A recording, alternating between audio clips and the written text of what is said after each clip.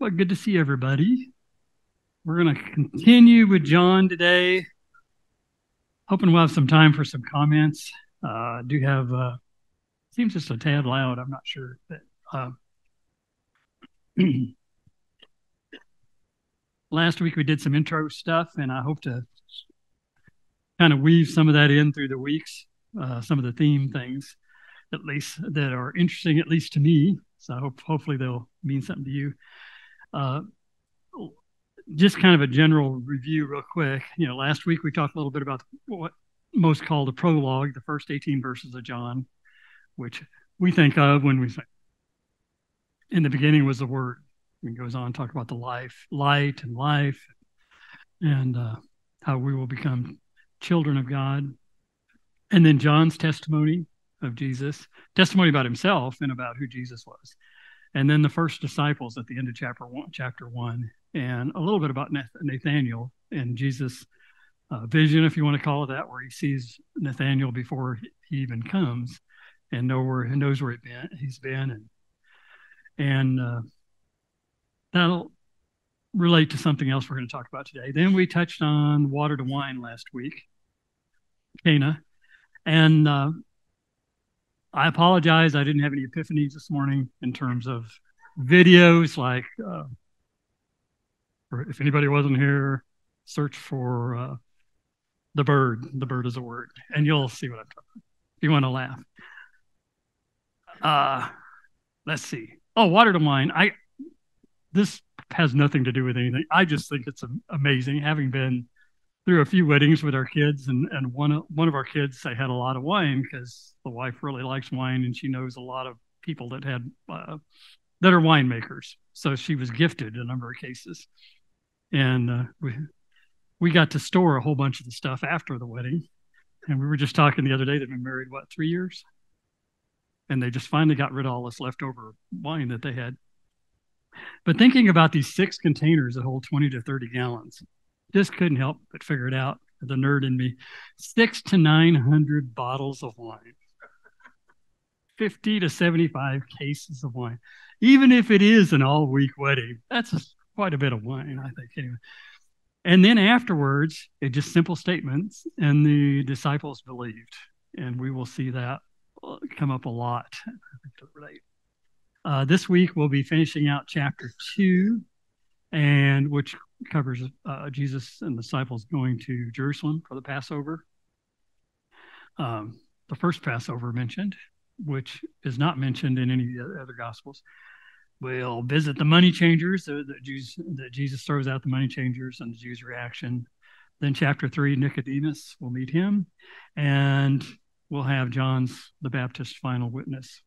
And then the Samaritan woman, and then healing the official son in chapter 4.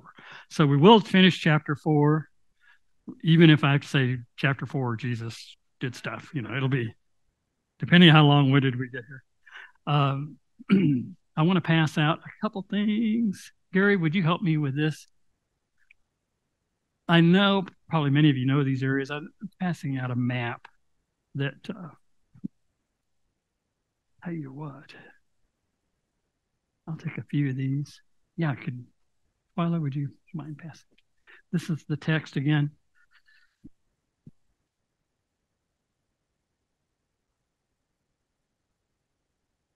As far as the handout, I decided to pass out the text each week. If that's not helpful, let me know. Well, you could tell me if it's helpful. I find when I'm looking at my phone in a class, I see the 3 or 4 or 5 verses, and I can zip around pretty well. But sometimes when you're talking, when you're going through kind of fast and you're summarizing, it's good to be able to, just visualize the whole thing and to jump over to another passage real quick. So hopefully that's helpful for you. And then I did the red letter with Jesus's words, because I think it's pretty amazing to me as we start moving along through John, how much of it turns to just Jesus is the one that's speaking. So, and then the map, a lot of you, I was starting to say, a lot of you are probably more familiar with this area than I am. Since John seems to follow this flow of geography between Cana Galilee and Jerusalem and goes back and forth for at least the first 7 chapters. I thought it'd be interesting just if you want to see where a city is, it's mentioned, and you can kind of see how he does that. And I've found little differences in the geography that you wouldn't think you would, but these are big areas, anywhere from 60 to 90 miles from Galilee to Jerusalem, depending on where you're going to. So when you're in Galilee, and we'll have passages like this today where they're in Galilee or Cana, and all of a sudden they go to Jerusalem. It's not like they went across the street. I mean, this was a pretty good trek. And for those of you that are kind of geeks like me or cynical like me, on the passages that say he went up to Jerusalem, it really is up. It's, even though it's south, most of us would say up to Dallas when we think of north as up, but it's altitude wise, it's up. I think I read different things there too, depending on, but 2,000 feet or so, depending on where you're at. So it's a trek uphill. So we'll start in we'll finish up chapter 2 real quick.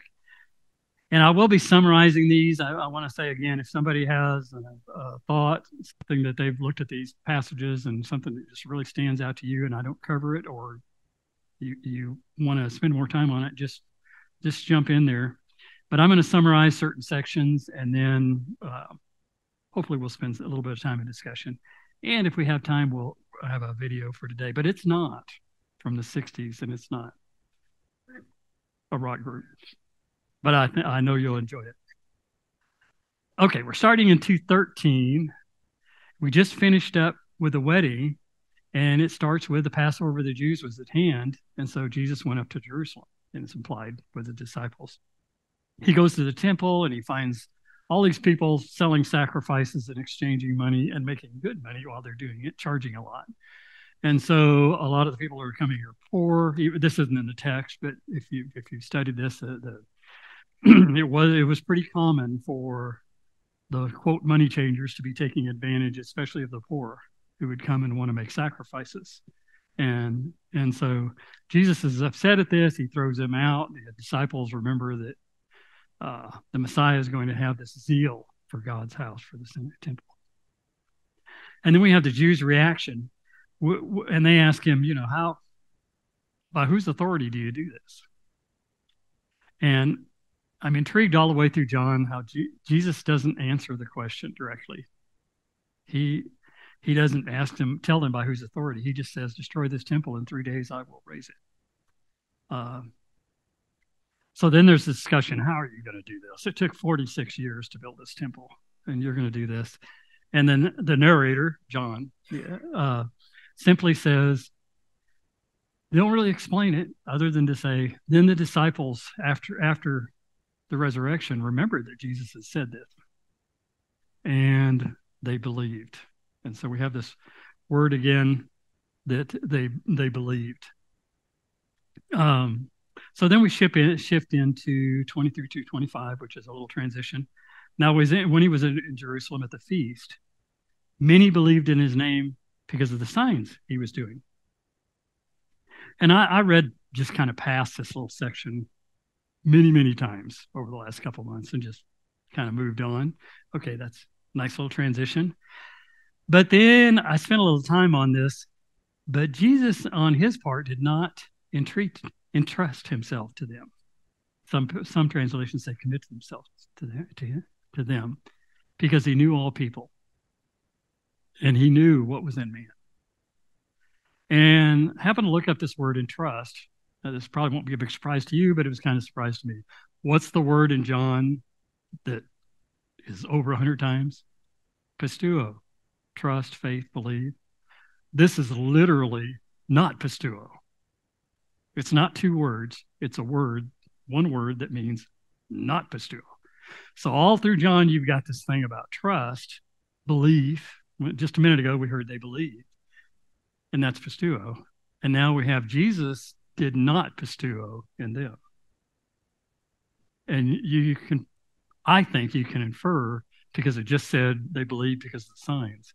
He knew that their faith was pretty shallow. Here's this big, spectacular sign. Wow, this is the guy. But then when the rubber meets the road, I mean, we all know how that is in our life. something hard happens, really hard, and that's you look at your faith different. It can cause you to look at your faith different. So now that's the end of chapter 2. We will move on to 3. How many we're going to meet Nicodemus, Pharisee, ruler of the Jews. How many have seen The Chosen? There's a few. There's this little cult of people who watch The Chosen. No, if you this series is about Jesus, but it's really a lot of background on the disciples and how they became disciples.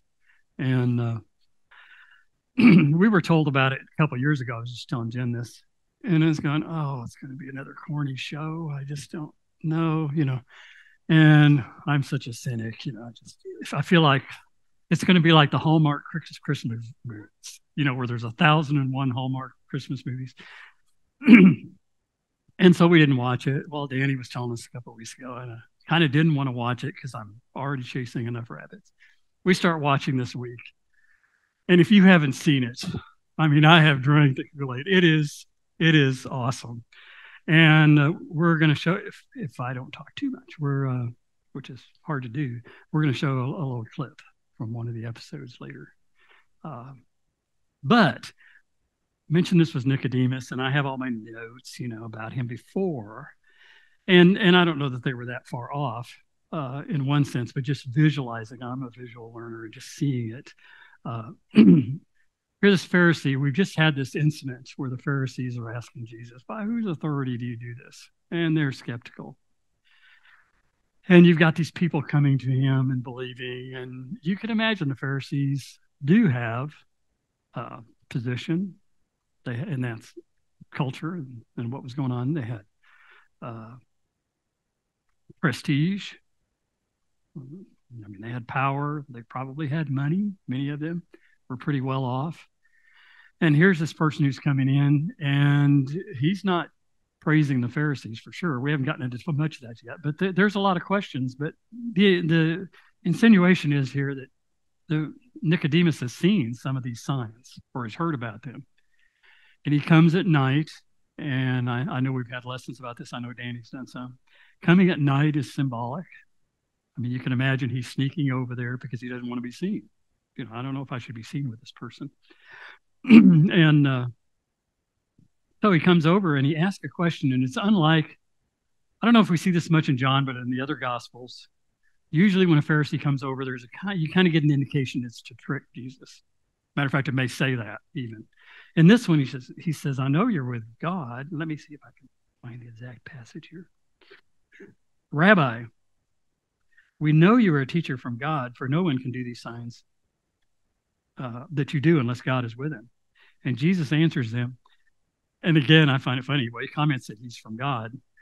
And Jesus doesn't really, I don't know that he really comments on that, in my opinion. It's just kind of, he starts shifting into, truly, truly, I say unto you that no one can be born again if he cannot see the kingdom of God. I said that totally wrong. Need my glasses. Truly, truly, I say to you, unless one is born again, he cannot see the kingdom of God. And Nicodemus asked, how? Well, how can this be born again? And Jesus goes into this idea of being born of the Spirit and truth. And so then Nicodemus asked again, how can these be? And that's kind of the last we have of him right now. And Jesus goes into more teaching, but it's, you don't get the sense that he's challenging Jesus. You get the sense that he's genuinely perplexed, or at least that's always been my perception. And I think, and the reason I mentioned in The Chosen, you really see this, the quandary he's in, and just his mind just doing backflips, trying to figure out, how can this be? What does this mean for everything I've been teaching, for who I am, for what I do, for what we do? And Jesus goes on to teach. This is starting in verse 10.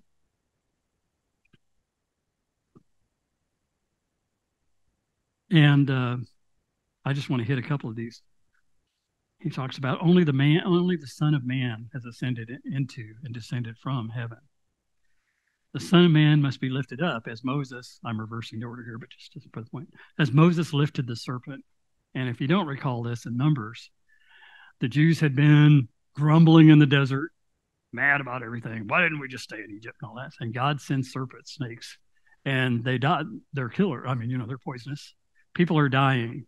And God has Moses creates this, I think it's bronze serpent, put it on a post and hold it up. And everyone who looks at the serpent, who's been bit by the serpent, this is one thing that's specific, is healed. So the serpent isn't for everybody. It's for everyone who's been bit. I thought that was interesting when I looked at this verse, because Jesus must be lifted up. Feel free to correct me on these are my interpretations. Okay. Then Jesus goes in to, well, let me back up and finish this first part. Then Jesus continues with a verse that we all know is at every football game. For God so loved the world that he sent his only Son, and that whoever believes in him may have eternal life. Before I get back to this idea of the serpent, eternal, and best I can find, it's not referring, the word doesn't refer to a future event. It's almost like an ageless event is what comes up over and over in the Greek lexicons, meaning it's timeless, that we have this life now that is now and forever. But it doesn't start down there, but we have this life. And that relates to passages where Jesus talks about you might have life and have it abundantly, to me. But then we get back in this passage, this is in verse 19, and Jesus says, and this is the judgment. The light has come into the world, and I'm going to skip down to 21. But whoever does what is true comes to the light, so that he may be clearly seen in his work. Excuse me, I pulled the wrong one.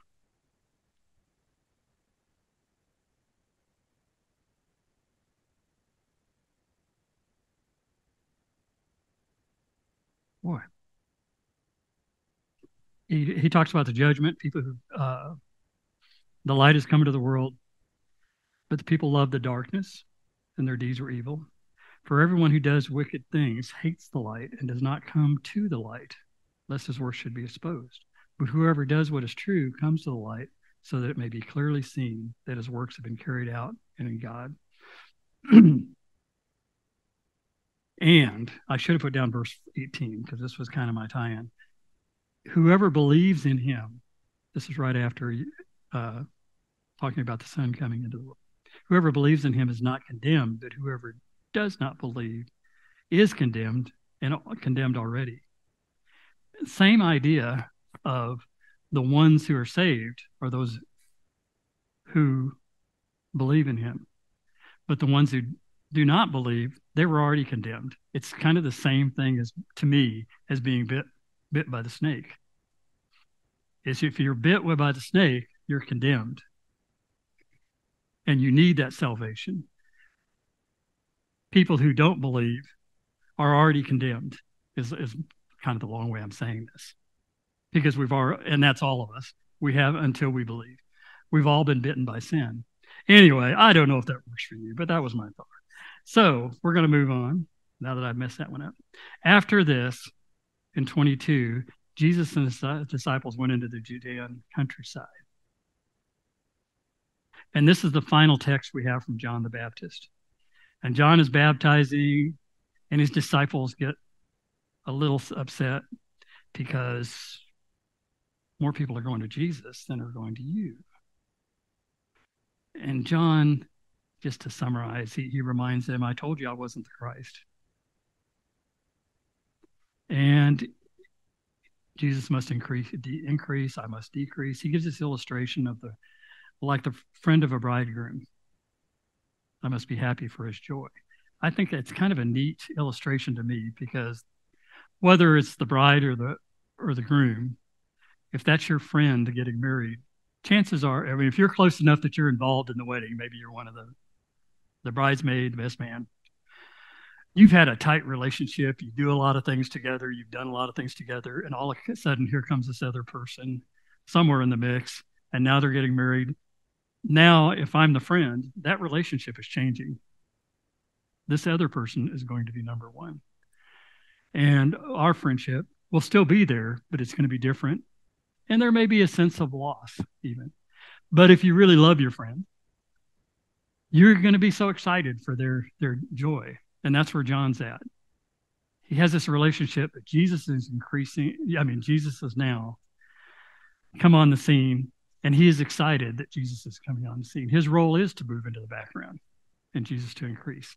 I just think it's a really neat illustration. And then in the second part of this, I'd like somebody, well, do we have a mic handy already? Would somebody read verses 31 through 36?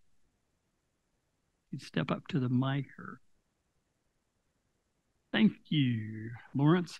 Now, before you read it, I would just like you to imagine, this is John speaking to his disciples.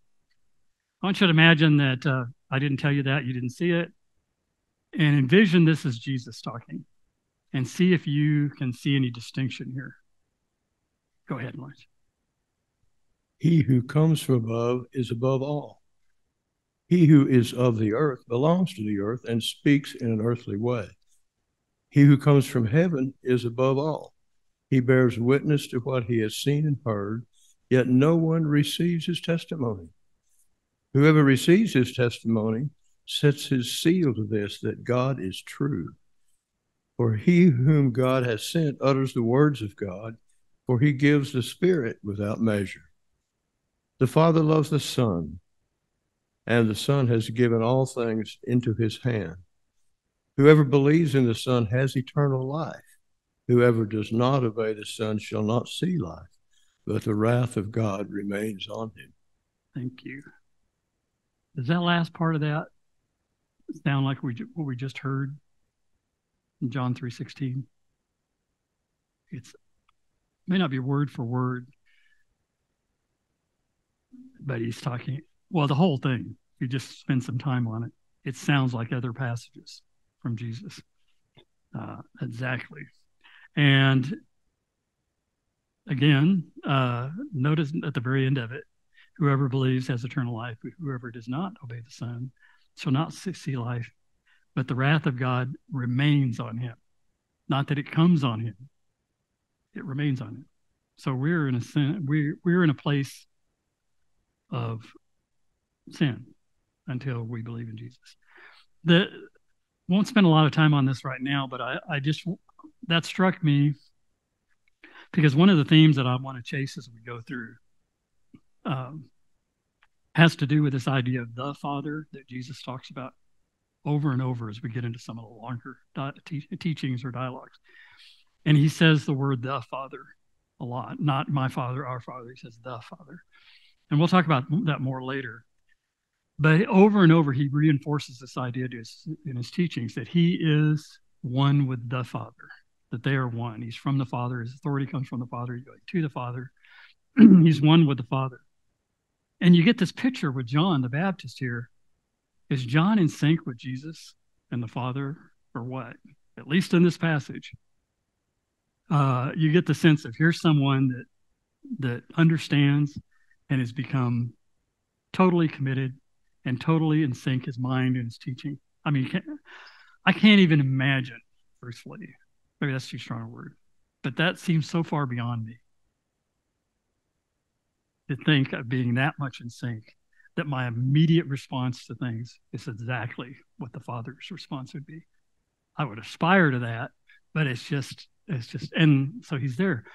My point as we go through John, and I'll be interested to get your all's take on it as we have more time for discussion, is the dialogue in John shifts as you go farther into it.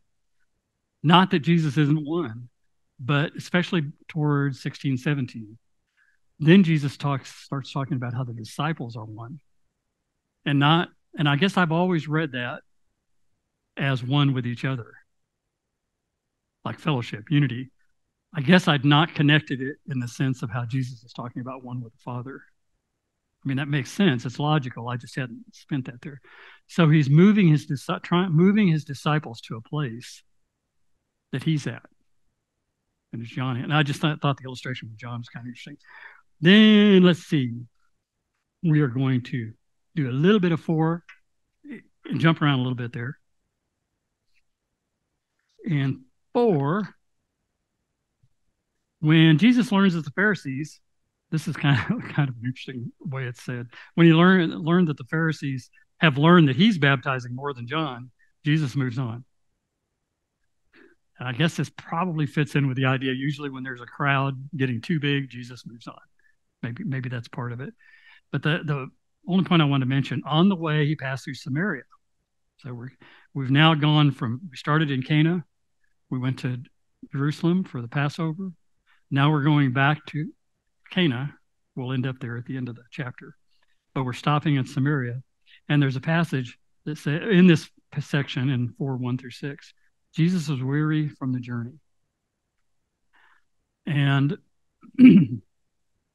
this is just a little thing thrown in there, but I think it indicates or it reflects how John goes back and forth between Jesus' deity and his humanity, I think. And there's a whole study, Danny and I've talked about it, so I'm very interested in. I haven't chased it as much as I like, but Jesus refers to himself as the Son of Man quite frequently. And what that means is something, if any of you studied, I'd like to talk about later. But when I did dig into it a little bit, that too it's a whole interesting study, because almost exclusively Jesus is the only one to use that term about himself. John does a couple times, but very little is that phrase used. Even though when I think of Jesus, the Son of Man, that's a very common phrase. It's almost all in the Gospels, and it's Jesus referring to himself. The Son of Man came to do this. There's a couple exceptions, so don't mean that. Then you go to the Old Testament. This is what intrigued me. You don't see it in the Old Testament except in a couple little, like Isaiah prophecy. But where you see it all the time is Ezekiel, over 90 times. See, about the only place. There's only a couple other places in the entire Old Testament. And in that one, it's God speaking to Ezekiel and calling him the Son of Man. That's mind twister we won't speak about. Just throw that in for free. Okay. We're going to skip the Samaritan woman for just a second. The disciples try to give Jesus food down in 31, and he says he has food from the Father. We're moving almost back into the spiritual kind of thing, deity thing. I have food from the Father. I don't. Leads to discussion about reaping and sowing. And then we end up in 39-42. Many Samaritans, most of us know the story. The woman, after she talks to Jesus, goes to the town and shares. We'll come back to that. Many Samaritans from the town believed because of the woman, and they asked Jesus to stay. And after that, more people believed. And it says, not just because of what you said, the woman said, but now we have seen and we've heard for ourselves. So you kind of have this step up in faith. We're going to do just briefly the Samaritan woman, and then we're going to watch a video because I just think it illustrates it so well. So a woman, Jesus is weary. He's resting by Jacob's well. A woman from Samaria came to draw water. Like most people say, it's around, it's noon, 1 o'clock, heat of the day. By all cases, she's by herself. Jesus asked her for a drink. I'm going to let the video show this. But in this, we find out Jesus knows the woman's past. And one thing we're learning through John, Jesus seems to know things. He knew where Nathaniel was at. And now he knows all about this woman. And I love how it's portrayed, not to build up this video too much, but how it's expanded upon in this video. Because I've always looked at this and I've got, well, anybody could have known she had 5 husbands. She's probably, well known around the community for bouncing around from husband to husband. Who knows how that all played out? Maybe they all died. I don't know. But anybody could have known that. But in the video, it goes deeper, and he tells things that really shake her up. Second thing that comes out in this is Jesus tells her twice in verse 21-23, the hour is coming. And we'll, again, mentioned that last week. We're going to see that just continue to come up about this idea that the hour is coming, has come. And then Jesus, through this, reveals that he's a Messiah. And it's phrased a little different than how we normally hear, I am. in the ESV and the New American Standard is not much different. He says, I also speak to you. I who speak to you am he. But the Greek word is really I am. They go at me. So this is one of those other places where I am is used, the Greek. That's not a metaphor. I was talking about last week. There's really more than 7 I ams in John. So we're going to come back to, and we have just enough time. We're going to come back to this video. I want you to look at it, whether this is a stretch or not. I think we all agree. I mean, I know you all pretty well. It's not only fun, but I think it's helpful to look at a passage and try to look at where people were at the time. And it just, because you're reading a few sentences, sometimes it's just so, it's easy to look at things as black and white. And when you think about somebody in her position, and not only as a Samaritan, and here's a Jew, not only as a woman and a man speaking to her, but here's someone who's probably not respected very much because of her past. We really don't know the details of her past, but you can imagine, especially in that society. I mean, even today, if someone walked in and they had been married 5 times and they were living with somebody else, you might, love that person, accept, but you still might have a little question: is there, there seems to be a problem here. And so this video explores that. And if you would start that, I'm going to sit down, and then that pretty much wrap out our class. And I did it again. We don't have time to talk. Well, now that everybody's after you're through crying, we can start worship. That's such a fantastic scene to me. The whole portrayal, it's a hard one to watch. I mean,